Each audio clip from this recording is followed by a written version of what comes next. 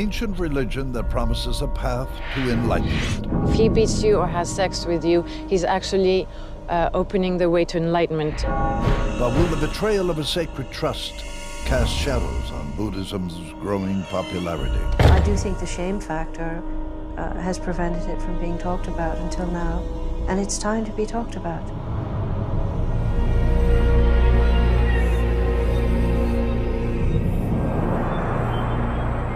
Buddhism began when a man named Siddhartha Gautama, later known as the Buddha, sat under a tree more than 2,000 years ago until he reached enlightenment. Among his teachings are moral precepts to guide others on their path. They call for purity of mind and self-restraint, call for followers to not harm others and never take sexual advantage of them. Advice followed rigorously by most devotees. As Buddhism reached into the West, new followers sought the old knowledge of Tibetan teachers, or lamas, to guide them on the path to spiritual awakening. For many of us, Tibetan lamas were quite simply the most impressive people we'd met. Who do not have such a great Speak or act with a pure mind, and happiness will follow. Sogyal Rinpoche is one of the most famous Buddhist lamas.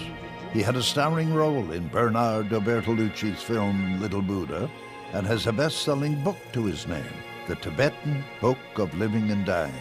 His title, Rinpoche, literally means precious one. He's a very good speaker, a good charisma, a good vocabulary, English vocabulary, sense of humor, and it was always nice to see him acting. Guy, a former Air France pilot, gave all his spare time and considerable money to support the teachings of Sogyal Rinpoche.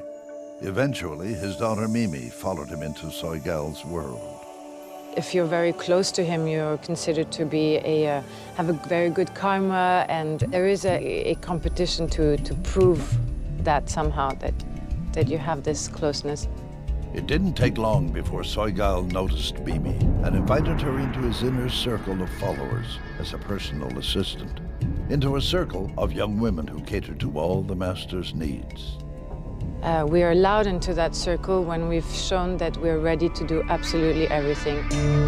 At this Buddhist center in France, Mimi worked around the clock until one day the relationship changed. We were going out to a restaurant to celebrate a birthday, so I would coordinate all of that.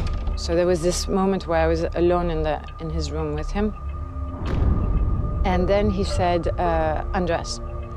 And having been only for 2 months working as an attendant for him, I just considered it to be another test of devotion. A test of devotion to a lama with a reputation for a style of teaching known as crazy wisdom. In Tibetan Buddhism, a master who possesses this wisdom can use wild and unconventional methods to open students up, methods that can lead to confusion and abuse. Some masters who have this crazy wisdom use beating as a way to open your chakras and open you to your enlightenment. So you can be thrown stones at, and whatever he hits you it's a blessing. If he beats you or has sex with you, he's actually opening the way to enlightenment. After that, he very specifically asked me to swear never to speak of it to anyone, and to be clear that it is a very beneficial moment for me to have this connection to my master, and that anything that I might do against it, or if I talk about it, would sever this connection. That connection is sacred. In some traditions, students take a vow known as samaya. They promise to follow the master wholeheartedly and never speak of anything that happens between them. It is subverted as a threat that if you break your samaya, you will end up in the Vajra hell for countless aeons, and you will burn in the fiery furnace. And there are other things like that as well, like, you know, it's bad for your karma. To see the Master not as a human being, but as the Buddha himself, is the source of the highest blessing. A group of people placed him on the throne, if you want, and gave people what they wanted.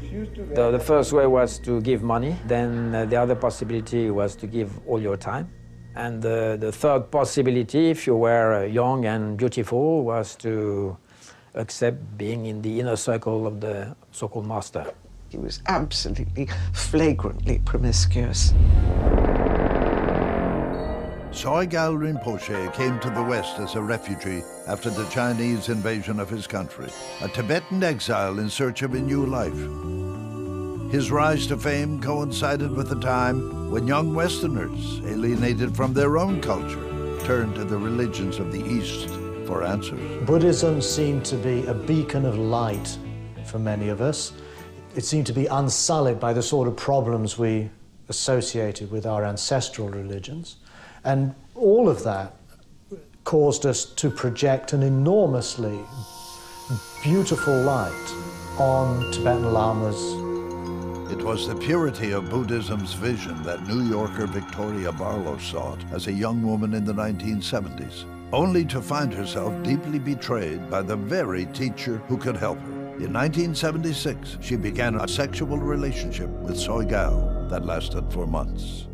It was inconceivable to imagine that this teacher that is supposed to teach me how to be enlightened would just be out for a quick lay. Teachers were supposed to bring her peace of mind.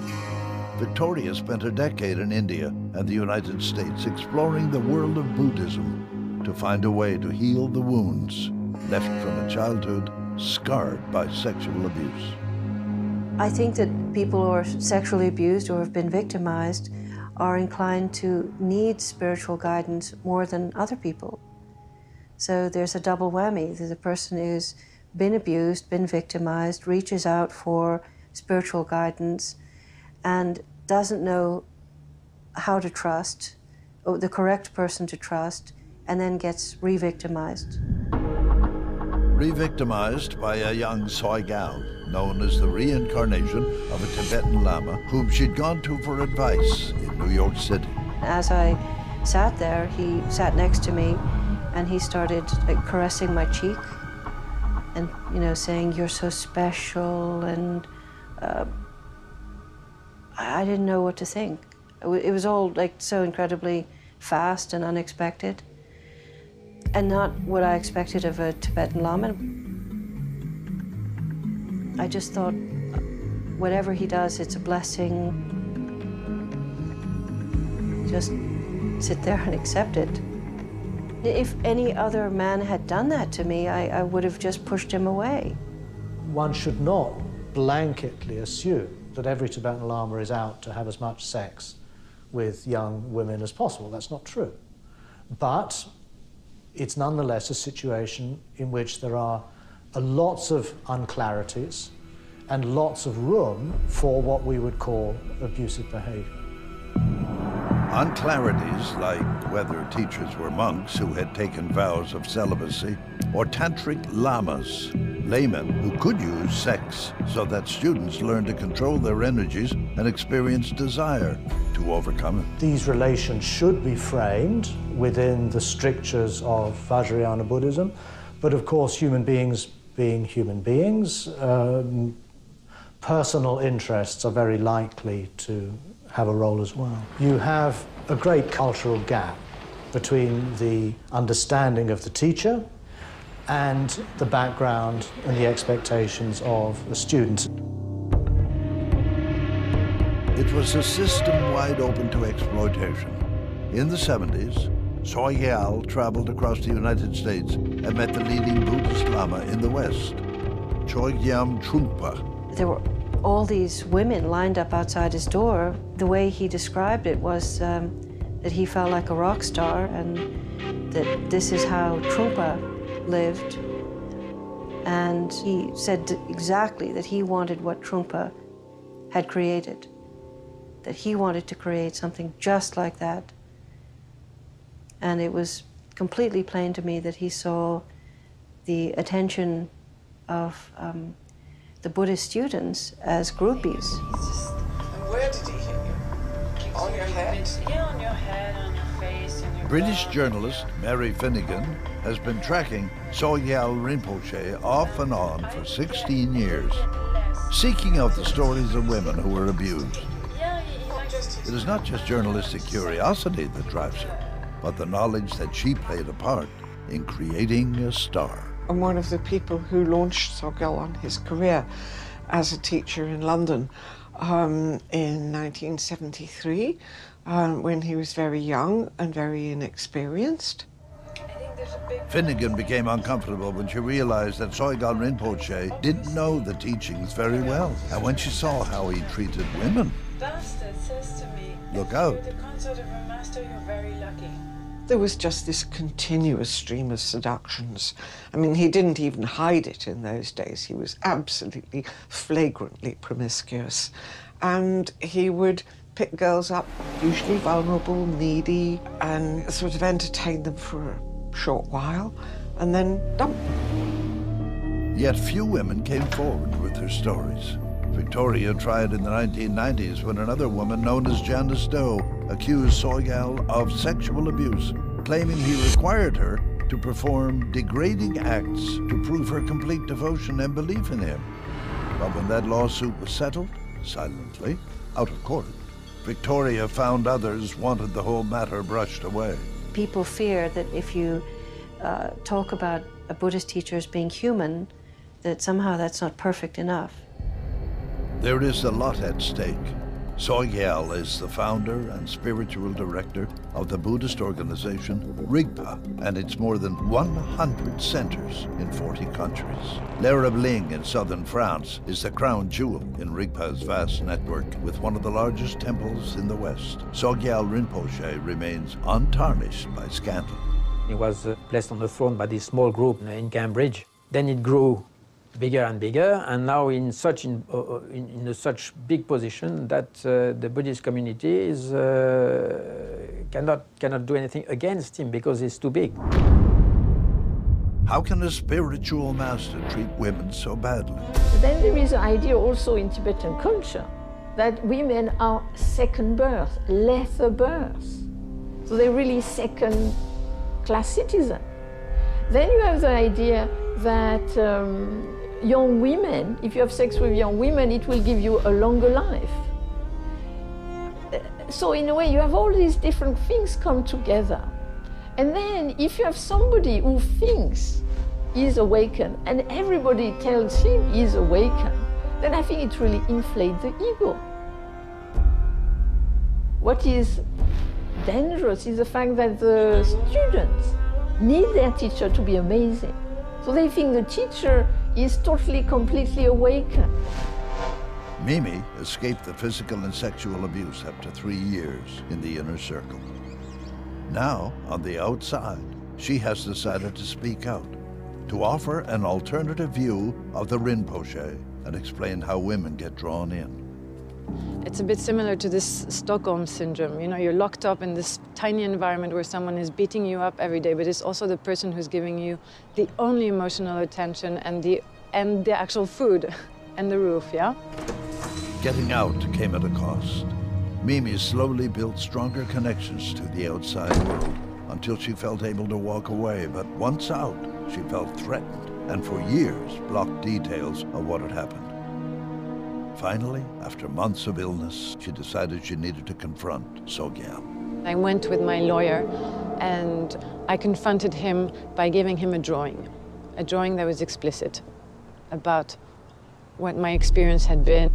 She has all her journals from her time as a member of the inner circle and her memories. And she is drawing and writing about that time, trying to exorcise the chill she still lives with. I feel very sad because I just remember me having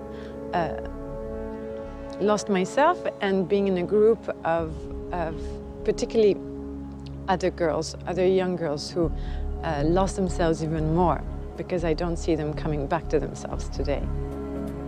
Despite growing suspicions about the master, Mimi's father had no personal knowledge of sexual abuse until he learned what had happened to her. Even then, he gave the master a chance to explain.